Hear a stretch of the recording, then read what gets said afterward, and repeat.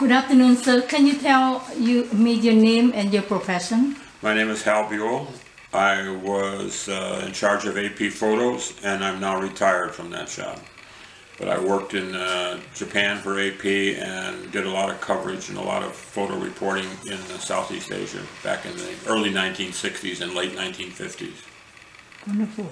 So you were the editor for those companies during the Vietnam War? Yes, I was. I was in charge of AP from 1967 until the end of the war, out of New York at that time. So what exactly an editor doing, a photo editor doing? Well, the pictures come in from all over the world, and they come into New York. And in New York, we have still do have a large picture desk with many editors, and we edit the different photo selections for regional coverage and for national coverage. And Asian material would come into New York and then be passed on to Europe. Europe material would come into New York and be passed on to Asia. And the desk manages all that. We had, in those days and still today, we had almost 30 editors working just in New York on photos, and a staff of photographers besides that. Wow. At that time, we don't have internet like we do now. We cannot push a button. So how they transport all the photo to you? No, you're right. The internet now is so different, and it was so different then. When pictures came into the United States from Vietnam, they came in on radio circuits. There were no landlines and no digital satellite transmissions. There were radio beams that were monitored in San Francisco and New York, or sometimes in Manila and relayed on to San Francisco, sometimes in Tokyo, sometimes radio circuits to Frankfurt. They came in from all different ways depending upon the availability of the circuits. And the circuits were very difficult circuits. They were very, we call shaky circuits. And the pictures were damaged in the transmission. So they did not look as good as you would like. But that was the only way to get pictures out of Vietnam same day, today's picture today. So what we used to do is we would send some few pictures by radio, and then we prepared picture selections in Vietnam, and we put them in FedEx and DHL right directly to New York, and then we would put the pictures on the network in New York by putting them on a transmitter drum and transmitting them from New York. So we had two ways, radio coming in and picture packages coming into New York. Wow, so a lot of work, a lot of people involved? Yes, it was very labor intensive, yes. Yeah. Imagine nowadays you just need a few people, one put there, one receive over here, isn't it? Well, it's changed so much. In those days, we could only send each day, we could only send 100 or so pictures per day to American newspapers. Nowadays, they send 2,000 or 3,000 every day, just AP, then Getty and Reuters and others. So there are many, many more pictures available now. But in those days, maybe each day we would send 5 or 6 or 7 Vietnam pictures. Unless some big story like Tet Offensive, we'd send more. And other big stories, we'd send more. But mostly it was 5 or 6 or 7 a day on Vietnam. How many guys out there sending picture to you? I mean, how many reporters, photographers? We had a staff we had a photo staff in Vietnam working out of Saigon and Da Nang of 12 people. Yes, we had 3 or 4 editors and 7 or 8 photographers, plus many, many freelancers and stringers who would make pictures and bring them to us. Maybe we'd buy, maybe we wouldn't. It would depend on the pictures. What kind of category you base on to pick this picture but not that? Well, there are many considerations. First, the news value of the picture. Is this an important event that happened? So sometimes we would make a picture of the president of Vietnam, or we'd make a picture of a major battle from Vietnam, or Buddhist demonstrations. There were so many at that time in Vietnam, the Tet Offensive. It would depend on the news value of the picture and also the content of the picture. Sometimes a picture would be so dramatic of itself, like a combat war picture, that you'd use it just because it was a marvelous picture. So there's a scale of values that are applied to the picture. So many different categories. In many categories, yes. So when you said that the value of the picture, you're talking about the news people want to hear, or what kind of value we're talking about here? Well, if there was, let's say there was a coup d'etat against the president, well, that would be a major political development. So you'd want pictures of the president, you'd want pictures of the people who performed the coup. If there was a bombing a restaurant, that would be an important news story, because maybe many people were killed, some Americans, many Vietnamese usually is the way that works, and where that turned out, and so you'd want pictures of that. And sometimes you would just want an interesting picture of Vietnam. It wasn't just war. You would do pictures in the countryside. We would do pictures of Tet celebrations before the big Tet offensive, and in the previous Tets, holiday celebrations, and just all kinds of photographs of all different subjects. You were there 67. So the time that Eddie Adams, the very famous photographer, that was in '68. 68, in February, early February 1st of 1968. So you were a chief. I was in New York at that time. Yeah. So when you received that, what went in your mind, and then I guess you pick it up right away? Oh yes, it came in by radio, because it's very important picture. It came in immediately by radio. And we would always discuss very briefly the value of the picture, and obviously this was going to be an important photograph. And so it was transmitted very quickly to American newspapers, and then transmitted on to Europe for European newspapers, also to South America, sometimes back to Asia also. And we knew that there would be some negative reaction to the picture. The picture became controversial because in the United States we had two factors. We had the conservative people who were, we call them hawks, and then we had the more liberal element, we called them doves. They didn't want the war, the conservatives wanted the war. And when that picture came in, the doves, the more liberal people, felt that the picture showed a brutality of action that was unacceptable, and they capitalized on that. The conservatives said this was war, and this man had killed many Vietnamese. He was an assassin, among other things. He had killed the aide to General Nguyen, who did the shooting, actually. So you had these two reactions, and the impact of the picture was that people who couldn't decide whether they were hawk or dove, some jumped and became doves, and others became more conservative. But many people who couldn't decide were moved into one camp or the other by the impact of the picture on the public. Yeah. So many historians said that American and South Vietnam won the Battle of Hue. We could compare the loss from both sides. I think Viet Cong VC got 15,000 killed and kicked out the city, and then American and South Vietnamese about over 5,000, not including civilians. So we won the battle. Well, the consensus at first, the first reaction was that the North Vietnamese and the Viet Cong could put together such a major operation that hit so many different cities, including Saigon. That was a surprise. Although they knew a major attack was coming, it was a much larger attack than the Americans or the South Vietnamese thought. But the response was very strong. The American response was strong, and the South Vietnamese army was very strong. And in the end, it was a major loss to the Viet Cong and North Vietnamese. They lost many, many, many people, and the whole infrastructure of their military operation was weakened. But the overriding response and belief was that this operation was launched, even though it was a military defeat for the Viet Cong and the North Vietnamese. It was a propaganda win, sort of, for them. I see.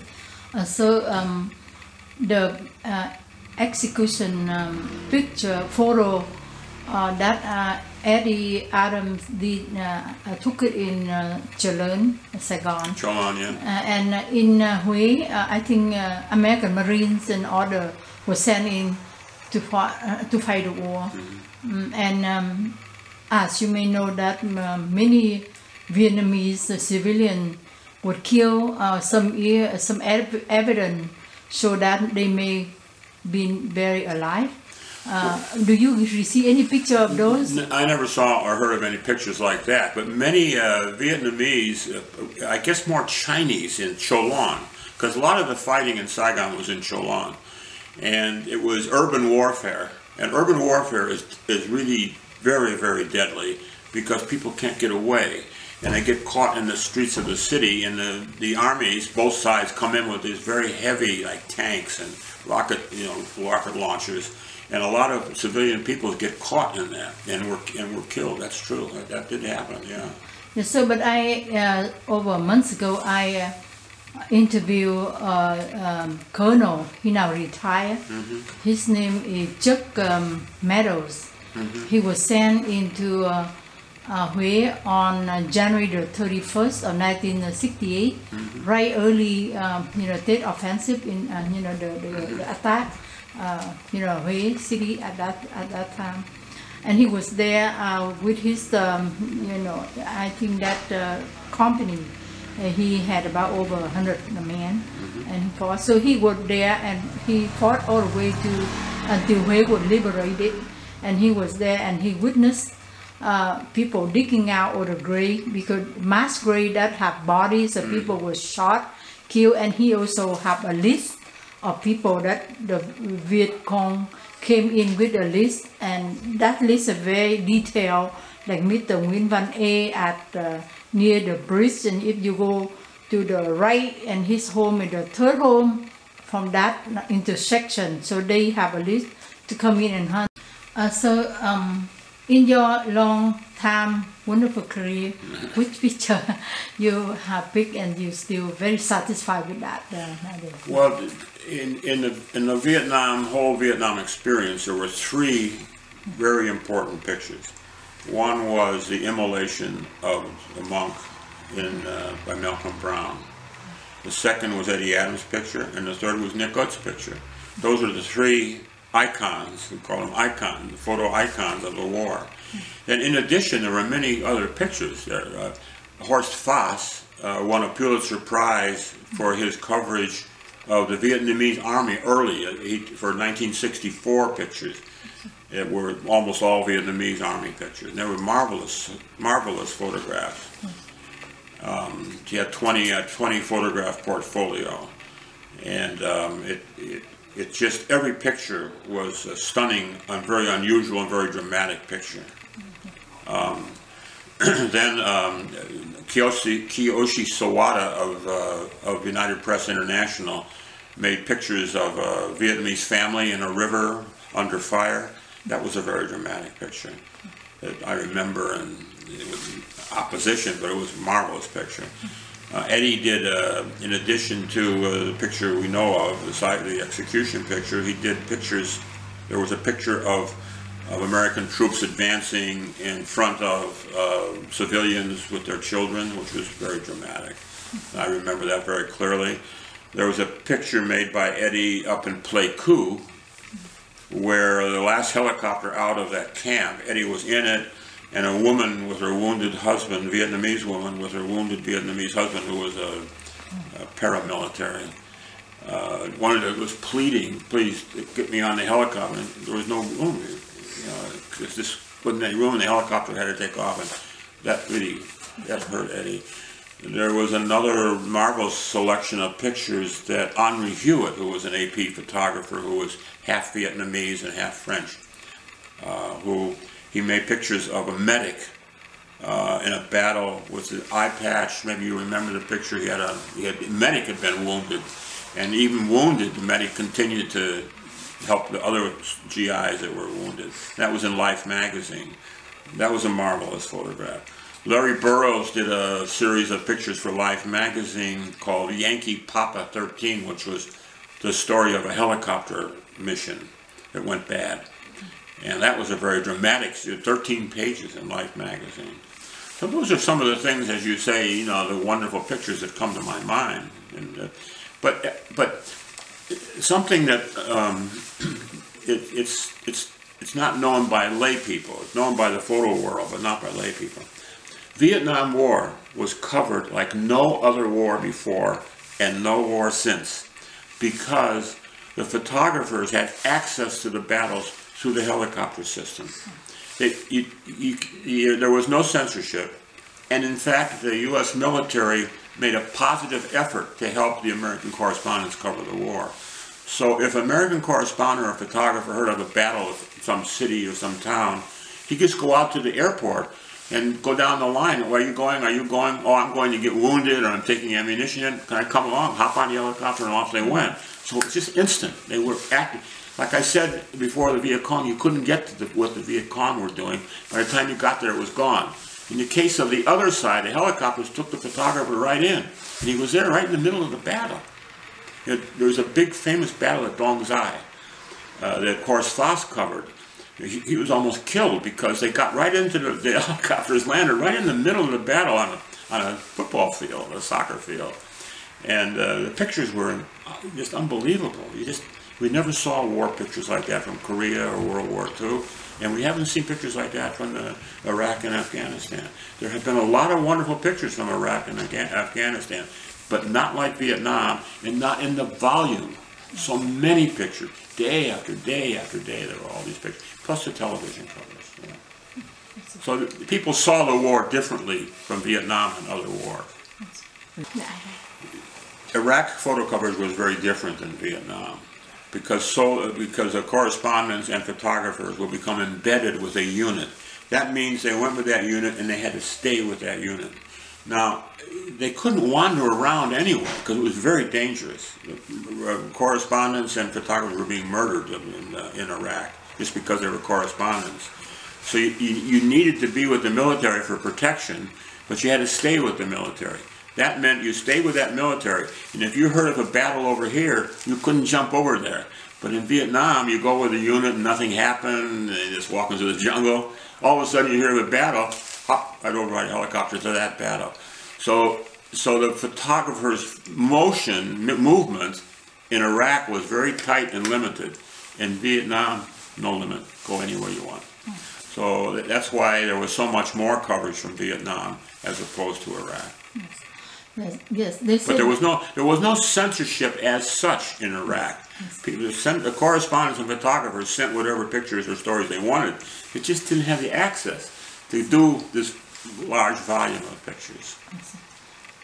So, like you have mentioned it, Vietnam War was one of the most documented war in history. Absolutely right. Somehow, the South Vietnamese still didn't have enough coverage. Like I mentioned, for instance, the killing of over 5,000 people, and then we have... Look, I don't know about that, so don't keep asking me about it. Yeah. I can't answer the question for you. Okay. Much as I'd like to, I just can't. I'm not familiar with what you're talking about. I don't ask you about that, but I want to ask you the next question is some people said that Vietnam War we lost because many things, including some corruption from South Vietnamese government, from the tire of the public for a bloody war, and some people even say that because of the unfairly report and then that don't present it to the public. So at the time when they saw their children die over there, the war taking so long, exhaust everything, and then finally American have to leave, and when South Vietnam need help the most, didn't have it, so that end the way it was. So what do you think about the outcome of the Vietnam War? So the outcome? The outcome, the end, the way it ended. Well, it ended. I don't know how to respond to that. I'm glad the war ended. We didn't kill anybody anymore. God knows enough people died there. 58,000 Americans died there. How many? A million or more Vietnamese died. It's a bloody war. And it just didn't seem to be going anywhere. And you're right, the American people got a little tired of the war. It became a political issue in the United States. And beyond that, I don't know what to say. That it ended. The Americans pulled out. Everybody was happy because the war stopped and not many killing doing in Vietnam anymore. But for Vietnamese people, after the war, even the peace came, people got killed. Over 1 million of South Vietnamese officer and old government officer, or people don't agree with them, were put in a prison across the country. Well, I've heard and read stories about that, but again, I have no personal knowledge of that. Yes, and also people have to flee the country, like myself, escape, and they official records of from United Nations. Over 500,000 Vietnamese boat people drowned on the sea and ocean. So people thinking about ending the war that way, it's just like a surrender to a, the force that not famous with Vietnamese people. We wish that the war ended and win by Vietnamese, South Vietnamese, and American. You have any comment on that? No, I can't. Nothing I have to say about that. Okay. Overall, what do you think about the Vietnam War? Your memory and whatever that I didn't ask you yet. Whatever thinking and feeling I didn't ask you about, can you share? Oh no, I don't know. You seem to covered the things I can address, which are the photo coverage and the pictures that came from Vietnam. As far as the greater political issues, you have to talk to somebody who really is more knowledgeable about all the various political business that went on. I can't testify to corruption or lack of corruption in the Vietnamese government. I suppose there was corruption, but I don't know. I have no documentation on it. I don't know. I can't say one way or the other. So as a young man in Japan, sit there and see the whole war unfold in front of you, what was you thinking at that time? Was it interesting? You like it? I mean, no, I don't think anyone likes war. Yes, These are things that the media would cover, like we do Iraq and Afghanistan and World War II and Korea. The media in the United States has always covered things like that. Sometimes when the United States is not even involved, there are rebel operations in other areas of the world, Africa and so on, and the American media covers it as part of the flow of information in our society. So beyond that, I just see it as a journalistic duty to cover war as it happens, wherever it happens. Eddie Adam did a wonderful thing by doing the No Smile, collection. The what collection?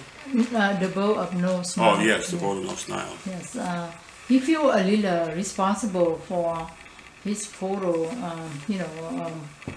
He think that it maybe contribute some he even say in his documentary, he said that my photo killed a Jew. Yeah, the photos that he did were brought to the attention of the Carter administration. And they were part of, there was a pressure at the time to open up to a greater immigration of South Vietnamese people.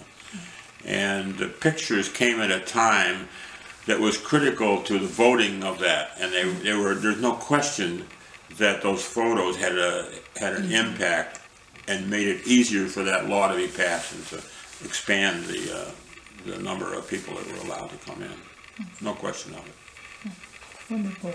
So, you think that good thing, or you think that any photographer have to feel that way and do that way, or is that Yes, I think any photographer would do it, but once again, it was very difficult to find the boat. A lot of the boats in that area were fishing boats, just fishing boats, but there were also mixed in there people who were escaping. And to find the right one was difficult. And Eddie got onto the story. He read something in the newspaper here, and he went to Thailand, and the Thais wouldn't let the Vietnamese in. And he just happened to go to the Thai maritime police at the moment when there was a ship in dock, and he got right onto it, he bought some rice, he bought some gasoline, they helped the people, and they took him on board, and off he went. And that's how it happened. It wasn't luck, but luck was part of it. He could have spent 6 months trying to find a boat and not find one. He'd find a fishing boat or whatever. And of course, Eddie was worried because there were a lot of pirates in that area at the time, and what they would do is they'd attack the boat, they'd kill all the people, take whatever was taken, and there he was. And then the maritime police came back out and ordered him off the boat. And those people eventually were rescued, you know. Yes. And they live in the Midwest somewhere now, I believe. That's what I heard. Yes. Yeah. So can you make comment about the power of the picture? Well, the pictures were very good. I mean, you've seen them. Yeah. I mean, they really showed refugees. And Eddie was a marvelous photographer. I mean, he knew how to make the picture that's right to show it. So there were 4 or 5 pictures that were very strong, and then there were supporting pictures, the boat and the water, and you know, the various, and any kind of a selection of photos. There were usually 4 or 5 that are really wonderful photography, and then there are pictures that support the wonderful photography. And he was just very good at his job. He did a complete job. The pictures were transmitted on the AP wires, and he wrote a story called The Boat of No Smiles. And it came to like I said before, it came to the attention of the Carter administration. And it ended up into Congress also, and some other senators saw it. And it had, no doubt it had an impact on getting the law passed. It opened up the immigration numbers. You were having the chance to talk to Eddie during that time? Oh, yeah, sure. Did he say anything to you about the No Smile, the Boat of No Smile collection? Oh, yeah. What did he say? Oh, he was happy he did it because, you know, Eddie didn't like the Loan picture. He was very negative about that. He felt he'd done a bad thing to Loan. And he felt that somehow the Boat of No Smiles picture is compensated a little bit for that. He often said he wished that he'd won his Pulitzer Prize for the Boat of No Smiles and for the Loan picture, because he felt the Boat of No Smiles picture had a positive impact on people's lives, particularly the immigrants who were allowed in. And so he was very very satisfied with that set of pictures. Yeah. So you want to say anything else now? No, I answer your questions as much as I can. Okay. Thank you so much for your kindness. I'm sorry about sometimes I asked you again about the question, but because of the thing that we need to find out. Yeah, well, there are some things I can help you with and some things I can't. So when I can't help, I will say what I have to say, and otherwise I say, I'm sorry, I can't respond because I don't know.